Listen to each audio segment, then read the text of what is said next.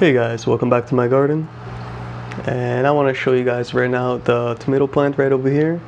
You can see this is the mini bell tomato plant, and we finally got to the point where the fruits are producing and getting nice and large for me.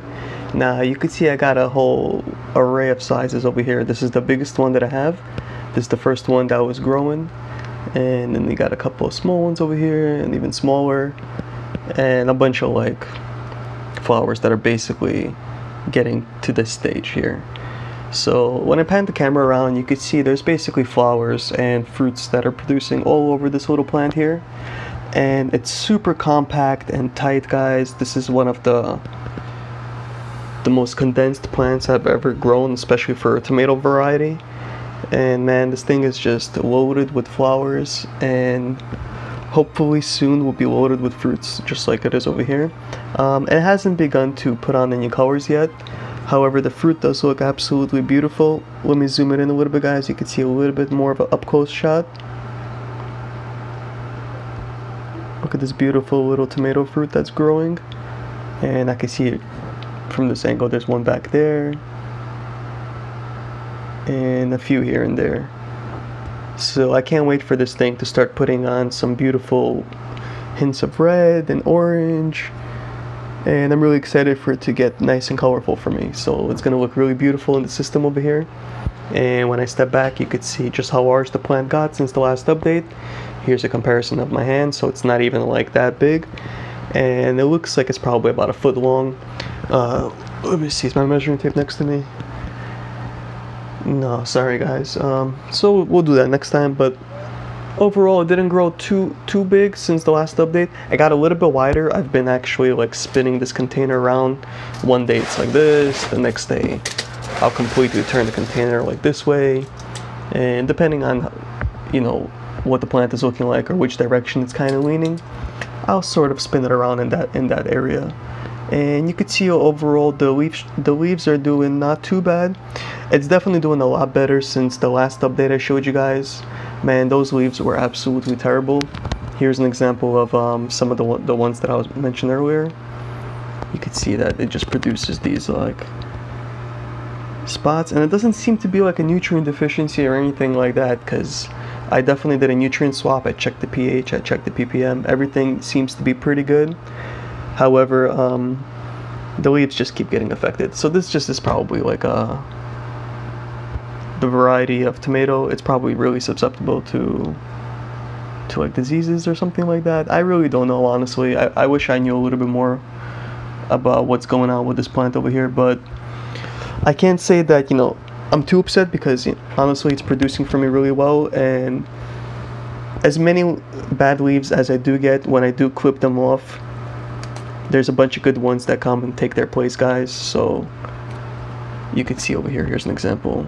Look at this little sucker that grows in, and I showed a bunch of times earlier, but very quickly after the sucker grows in, the flowers start producing, like over here. You can see the sucker starts growing and these little flowers start growing in, and man, this thing is just packed, like completely packed. And I take off the bad leaves basically as I see them. Like something like this, I'd wait a little bit longer just for it to get a little bit worse. You know, let's just take it off right here.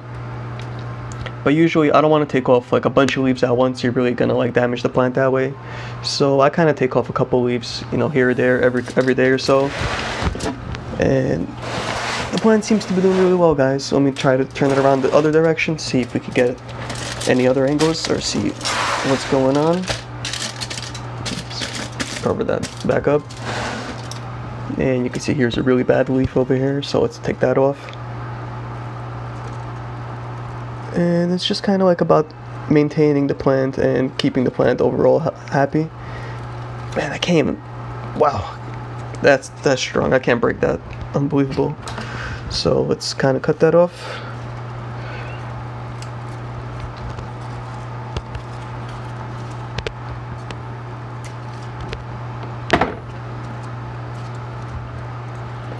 So you see, these leaves are now looking too great, guys. That's what I'm talking about. That keeps happening.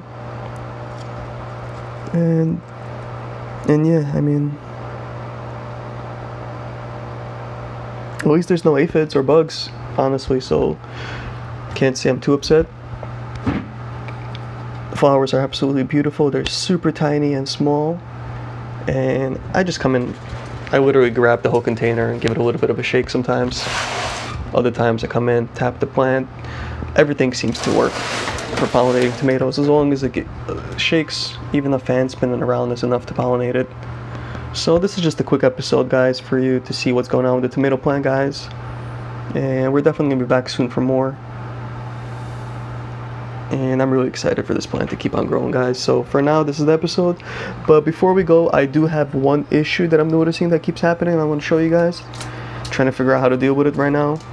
You can see if you look at the bottom of the reservoir here, number one, it's very low, so I'm gonna do a nutrient swap later tonight.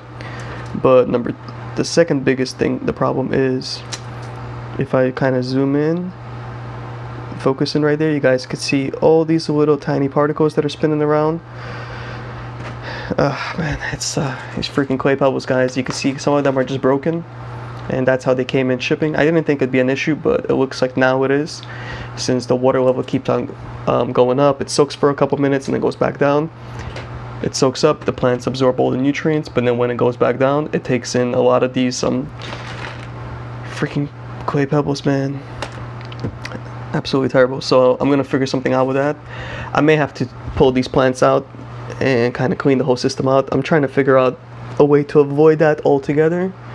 I really wanna, I don't even care about these two plants right here, but this tomato plant, guys, I really want to care for it a little bit more. And it's definitely doing well for me, so you got to keep your plants happy as best as they can. Especially I want to try to save some seeds from this, you know, and grow it right after this growth, and try to see how long, or you know, how long it grows from the second growth, or if it develops a little bit better. A lot of times when you're growing plants indoors, if you kind of keep growing the plant and you take the seed and you grow the plant again, it gets really acclimated to your environment in particular, and it grows much better in your space. So that's kind of what I'm trying to do. And yeah, guys, that's basically it. It's just a really quick and simple episode, and it looks like I got a little more maintaining here to do, but we'll be back soon for more, guys. As always, if you liked the episode, please hit that thumbs up. Post any messages or comments down below. I'll do my best to respond. As always, thanks for watching. We'll be back soon.